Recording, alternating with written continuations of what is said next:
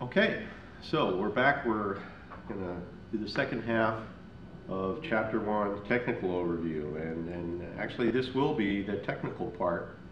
We've gotten through the motivation, the significance, the whys, and the histories of X3D. Now we're going to race through the different parts of what are the functional components here. Okay, first term is browsers. X3D browsers, what are they? Those are the softwares that read an X3D scene and draw. We sometimes call these guys viewers. And that's because the term browser comes from, it usually plugs into the web browser. And so your web browser now has a third dimension capability to it.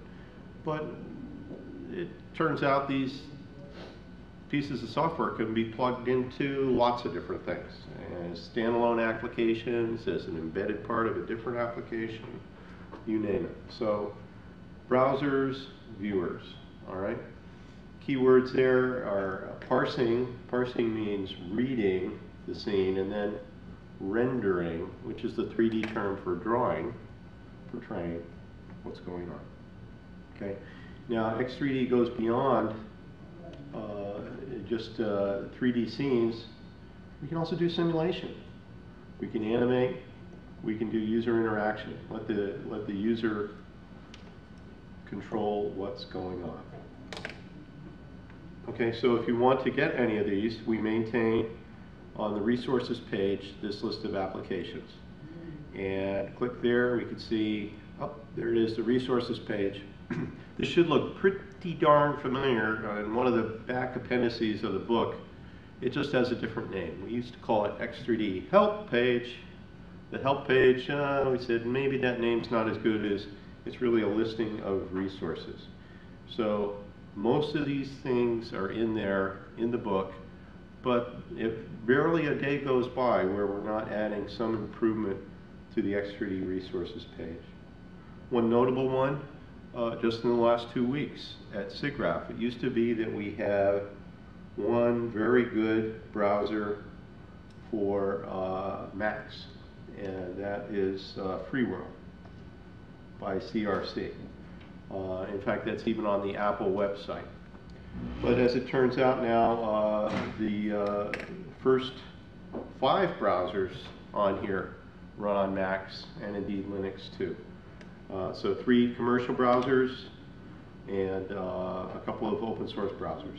And then there are some other things too. Okay, so the list keeps getting broader and deeper as time goes on. Lots of resources. Okay. When it's a plugin, that means you can just link it inside your web page as an embedded applet or as a viewed thing. Here are the 3 primary browsers today, August 2008, and you can get a lot of these plugins to work with each. And here's a longer list of all of those, again, from the resources page, list of application. And we take advantage of these inside our authoring tool if you want. Okay, what else? The next thing I'm going to show you is a picture showing a generic software architecture. That's probably a red flag for some of you. Whenever you hear generic software architecture, you can often hear that, oh, well, nobody's actually implemented that, or there's something there for everybody to disagree with, so they hid those parts. Well, maybe that's true, but the motivation for a generic diagram, a basic diagram of how it might work, is we want to allow software implementers to be as high performance as they possibly can, to be as capable and as effective as they can. So they have different ways of writing their software. So we do not lock them into a certain way of writing their code. Rather, we say the end results must be the same. So this gives our software folks freedom, freedom to implement. It gives our end users freedom to choose which they like the best. And it means the responsibility is a little lighter. We don't have to get down to every detail on the specification, but rather say, basically, how this works. how does this work? And then that's the information we share. So let's look at that diagram. Pretty straightforward, really. The heart of it would be that you have a scene graph manager, meaning something that is drawing to the screen and taking advantage of 3D nodes. And then we just have different ways of doing input, meaning you could read any of these files to get in there. We can use both the native and prototype, meaning newly invented nodes, author invented nodes in 3D. It's not just about file reading. We also have code, script code that authors can write. You may recall the honeycomb diagram showed that the functionality of the encodings, the file formats, matches the functionality of the APIs. Well, here we are again, scene access interface. This would be author-written code that can augment the built-in capabilities. Okay? And then finally, we have the ability to interact right with the web browser and pass events back and forth, just like you can do today with JavaScript in HTML. Okay, so there's our generic diagram that lists the basic pieces, parts, and who talks to whom. The details are left again up to the software implementers.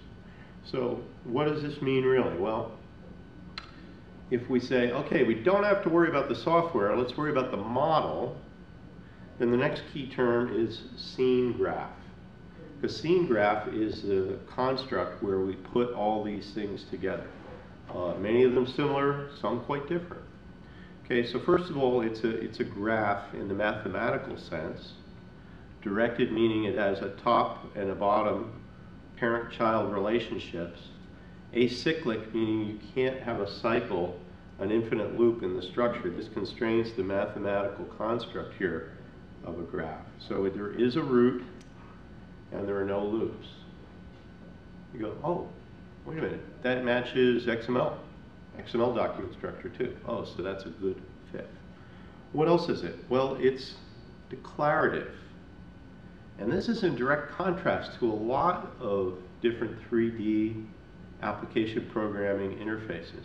At least a lot of the way people tend to learn it, say in DirectX or OpenGL or other coding APIs. They're often imperative, meaning you're writing out steps that say, well, first I'll make a list of triangles, and then I will calculate the colors for each, and then I will translate them around, and then I will push it down to the hardware. And there's very explicit cookbook instructions on what's happening at any given time. We would call that imperative. Imperative.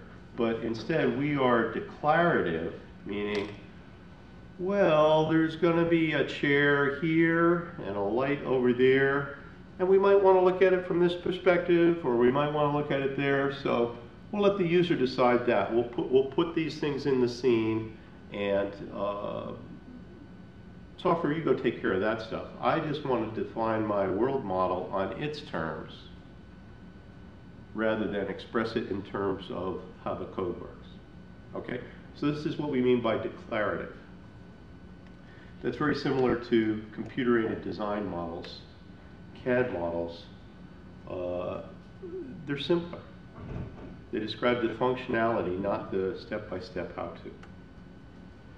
A little more terminology. It's always good to get your vocabulary down.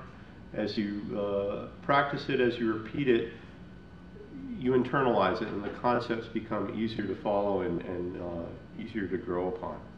So we're distinguishing here between data files that can capture a model, including its behavioral relationships, the viewer, sometimes called the player, sometimes called the plugin, sometimes called the browser, that reads that scene graph data file and portrays it, renders it, draws it on the screen. The editor is what we would use to create these things, and the application would be either that free-form browser that can load a model, or maybe some highly tuned pieces of software that have specific purposes and are reading X3D models in to do what they care about. Okay, rendering. How do we do it in X3D? Well, scene graphs are a technology that have actually been around for a good long time, over 15 years. And so they're pretty well understood. The basic idea is this graph structure is traversed, meaning you walk the tree, all the parts that are active on every frame rate. So what the computer is doing is it's drawing a picture. And as it walks this tree, it says, okay, this is going to go here, that's going to go there, what's my point of view, all right, this is obscuring another thing, so I'll just draw it over. It does that one, and once it's finished constructing that picture, it swaps it out with the picture that was already on the frame. This is what we mean by double buffering, so that you're never drawing directly to the screen, but rather only a completed image goes in front of the user on the screen. And meanwhile, while that completed image is there, we're drawing the next one. When it's done, okay, it's in place, and we start working on the next. Okay, so while it may look to you, watching these images getting flipped up there as if things are changing all the time, in reality, they're changing one at a time for what you see. And it's only a finished image that gets put up. And the fact that they're very fast and only slightly different from the next is what makes it appear to you as if something inside of that is moving. So being fast, of course, is the key to that looking natural, looking intuitive, looking real time. What is real time? Well, the human perception of smooth motion is roughly 7 to 10 frames per second, 7 to 10 images per second. Okay, if it's slower than that, you can tell. You can say, that looks jerky. Okay, so you want to go faster than that. This is what 3D is all about. Back in the day, that used to be pretty hard to maintain. But nowadays, with hardware getting better, we can maintain that pretty well. Rendering, again, is the drawing. Offline rendering is when you say, well, maybe the picture is so complicated, I can't maintain it in real time, very fast updates, because I want to have really precise, really brilliant realism. So offline rendering might say, okay, we'll take a second or 5 seconds or however long it takes to do that one image. Offline rendering is often done for movies and other really high performance, super high quality things. And in fact, you hear about render farms. A render farm is just clusters, just piles of computers, big room full of them, sucking down power and running all day and all night, and all they're doing is crunching one image at a time and putting them back in the database so that the images can be rendered, played out as a full-scale movie.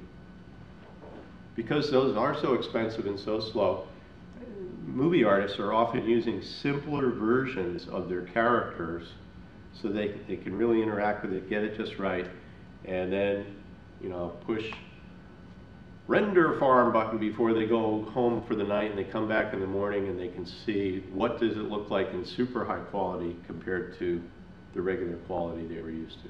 So we still care about performance, it still matters, but things are getting better all the time. Okay, optimizations. Optimization is a big part of design, how we get things to work. And because scene graphs are so well understood, because they've been carefully designed, there are a lot of optimizations to help speed up that rendering process that are built in. A lot of those are exposed to authors. Okay, so we'll see that we can take advantage of some of that by using a term called def and use, where we might identify a construct by a name, and it could be pretty complicated, and then if we want to use it again later in the scene, all we have to do is not recreate the whole thing, but just say, put in a placeholder to it. Use this guy again, use it a third or fourth time. And the graphics hardware is able to say, okay, I'm walking through my scene graph, I'm traversing, and then when I get use, I just put a copy there, use, copy by reference there, etc. So this is the kind of performance techniques that we do. Browsers can do other things under the hood, even though you might arrange your scene graph in a certain way. There are analytic techniques that can be used to say, well, that order doesn't matter, so I'll draw one first before the other because it will go faster. Okay, so those details are what all of the spec wonks, all of the software implementers like to work on. What is the scene graph relative to this lower level imperative programming? Well, it's easier. It takes less time, a lot less time to learn. You don't have to be a coding super guru. And I think you could get boggled down into quite a long laundry list of technical details. If we pop up to the end and you just say, well, it's easier because it makes more sense.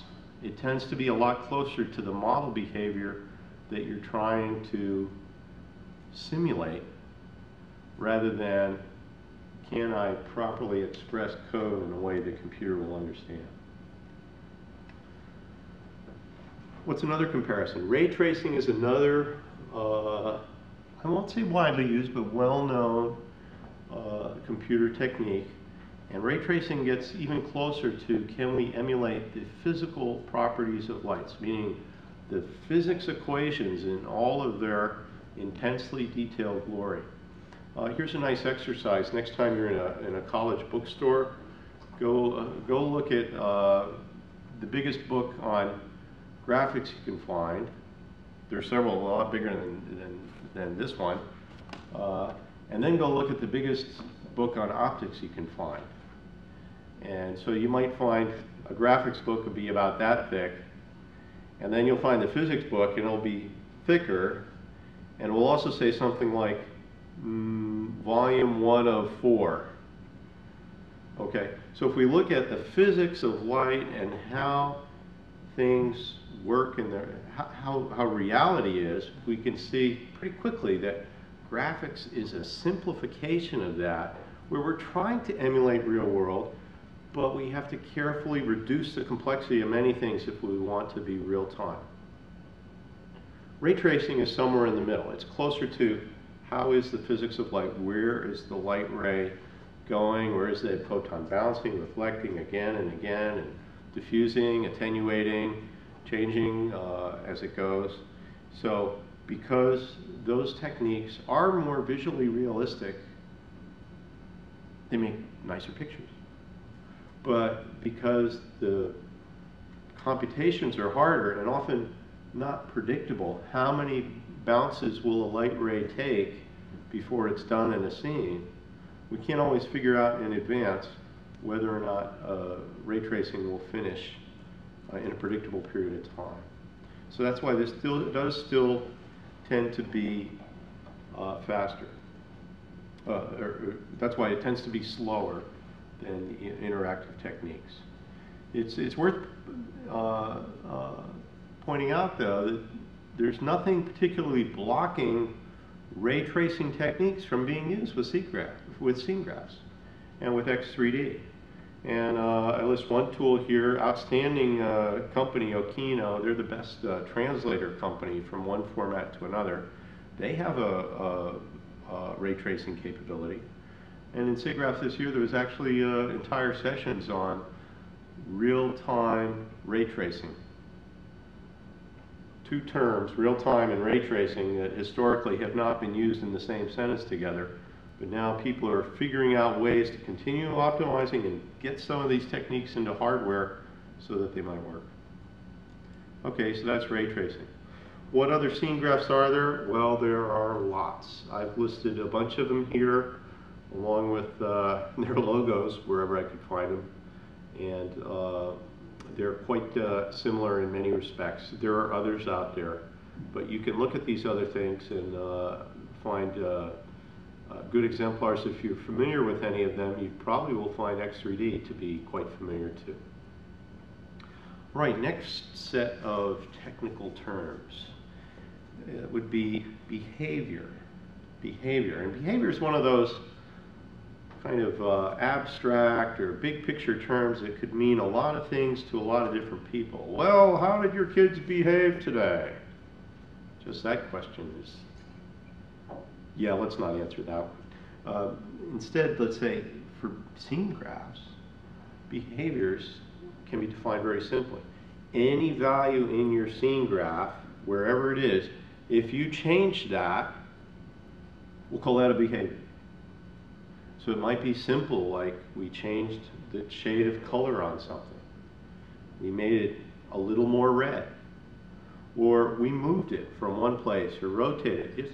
Any one of those small atomic operations could be considered a behavior. The power of this is important because the mechanics are pretty straightforward. You know, we have a scene graph that describes a model, and if we reach in and touch one, we send an event to modify it. Then, okay, a route is the thing that carries it. The value goes there. It changes. Say, all right, we just changed something. But if we then ask the question, what is the expressive power of a behavior? How much can you do with it? Well, if we can draw just about anything with a scene graph, and our event can change just about anything in a scene graph, then we can animate anything in a scene graph. We can modify the scene. We can change it over time so it looks like whatever we want. So this one simple mechanism of event passing, behaviors that modify the scene graph, means we have complete and consistent flexibility in anything we do. And that means our animation is quite powerful and quite simple, because it all reduces to I'm changing values in the scene graph at runtime, and that is what affects my drawing change. Okay, so if our first pass on a scene graph, listing geometry and colors and images and locations and orientations, is our primary thought about the scene graph, we could say, you know, that's a tree just by itself, but I guess there's another tree in there that describes what are our event sources and filters and modifiers and the routes that connect them. So it's sort of like we've got two graphs, two mathematical graphs meshed together into one composite, one scene graph. Closely interrelated. The behaviors modify what's being drawn. The things being drawn reflect the changing behaviors of what's going on. So pretty straightforward. So although this jargon on the first or second pass might look a little imposing, the good news is it's consistent throughout. And once you learn it, it works all the way through. So as a result, we can say, well, there are patterns here. There are techniques that get repeated over and over and over, no matter what we're trying to animate. So here's an example one. And I'd call this a design pattern, a common design that we find ourselves using again and again. So the idea would be the user decides to do something to start off the behavior chain, and we'll call that a trigger. And it's dotted here because we might not need a user. We might just say, oh, this will start up automatically, or it will wait 10 seconds and then get kicked off. And then we'll have a clock that governs the procedure, how this proceeds over time. And this interpolator or sequencer produces an event, produces a value that then gets sent to some node, the target node, and this is how we can change anything in the scene graph. And come on, you. Change anything in the scene graph and have it vary over time.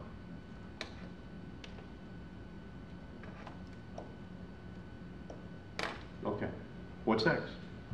Well, file structure. Since our scene graph is written out to a file, even the embedded behaviors within it, we need some structure so it can be properly read. So here it is. We usually start off with what kind of X3D file is it?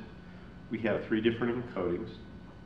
Then we have a header in there, which gives information about what do you need to do to run this scene.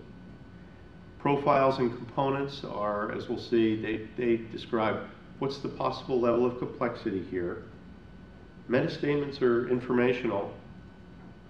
Then we have the root of the scene, basically the top of what's being drawn, and then we have all the scene graph. Okay, so most of the course, most of learning X3D is all about that. And the top boilerplate, top overhead just gets us going on how it works. What else can we say about X3D? Well, because it's big and at face value pretty complicated, we need to have some structure in there. So we've been very careful to maintain that. We want it to work both simply for basic scenes, for newcomers to the language, and work with sufficient expressive power for even the most advanced simulations. Okay, we think we've got it both ways. This plays out on a number of themes. If it's going to run over the web, it can't be too fast. It can't be so heavy that people won't wait for a giant download to come. So we have to make important trade-offs as we go along. Can we do it quickly and cheaply, yet well enough, sufficiently high quality? Okay, so we believe we've achieved that, and there are many examples to help show it.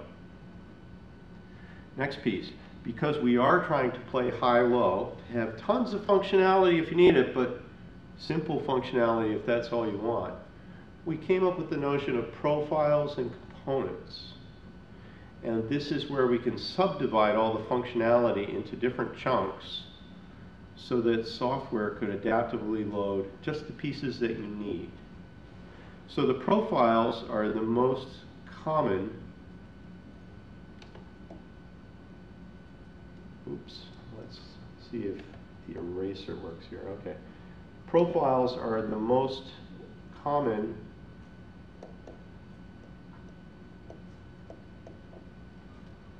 usages of X3D.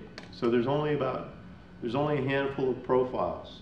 We'll see them in a minute, but they go from the most basic interchange nodes up to adding a little interactivity, up to what we call immersive, or the verbal, pretty close to verbal 97, where you've got plenty of behaviors, and then finally to full, which is everything. Okay.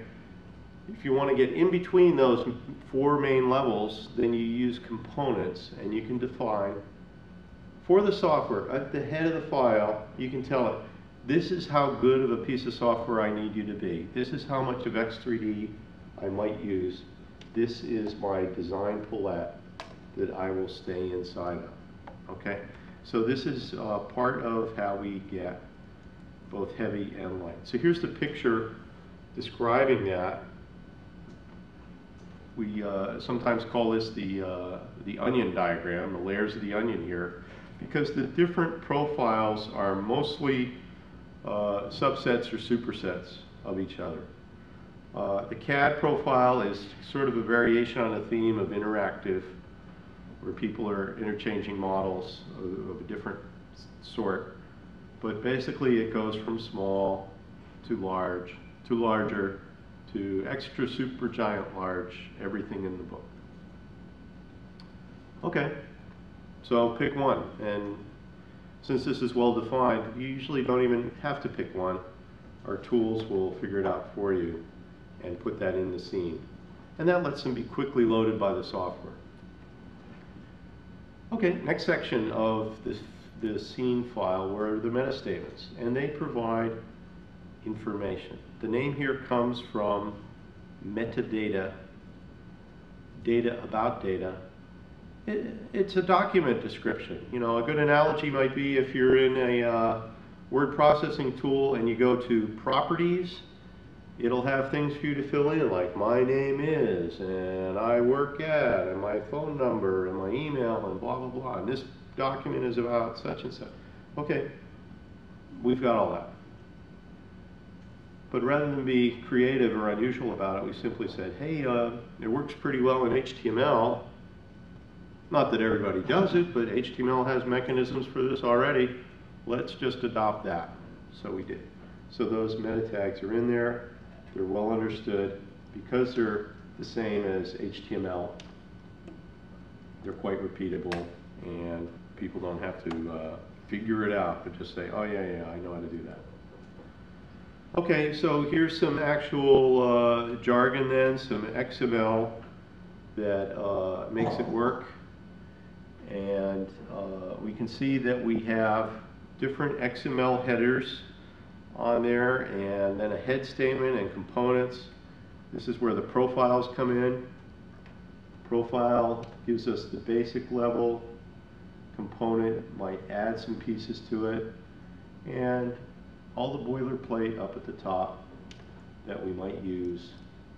And down below is where the actual work gets done. Here's where our X3D is. So this is usually where we're paying attention to, and this is set up for us.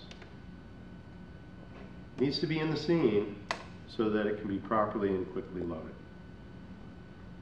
Okay, so what else? We do have, remember, multiple file encodings. It's not just the XML, but here's what it looks like in the classic VRML.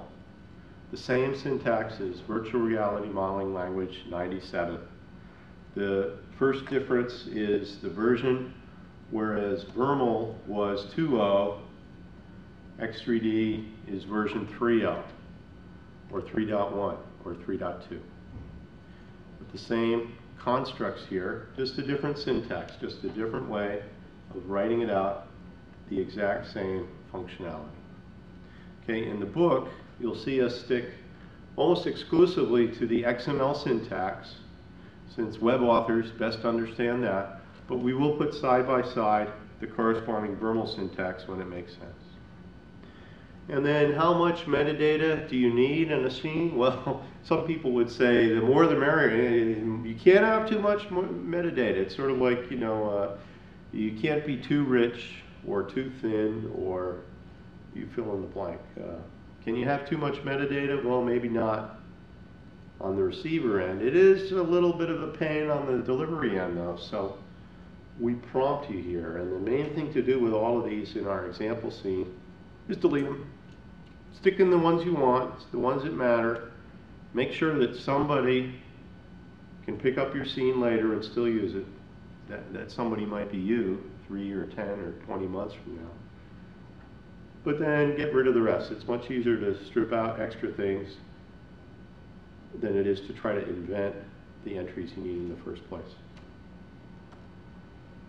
Okay, here's that same scene, same blank default scene to get you started, printed out as a pretty print HTML. So the color coding can help you understand it. We also see then some of the comments and links in here. If you'd like to learn more about metadata and how people on the web do business, we've listed a bunch of helpful references here that can get you going in that regard.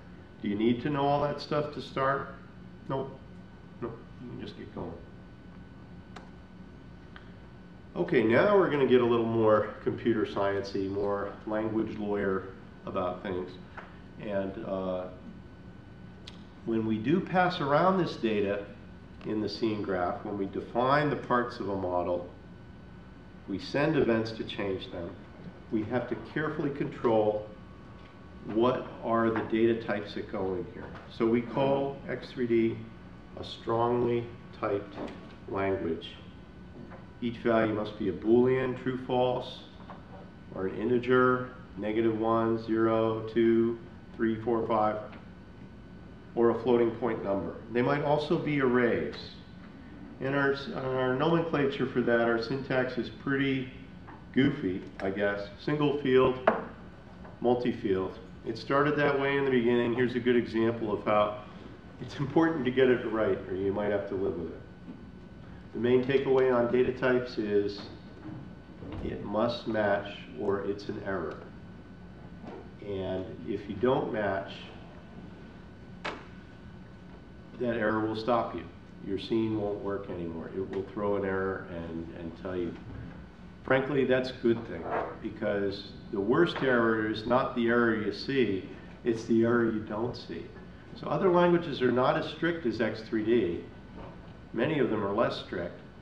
We've chosen the strict approach because we want the simulation to do what you want.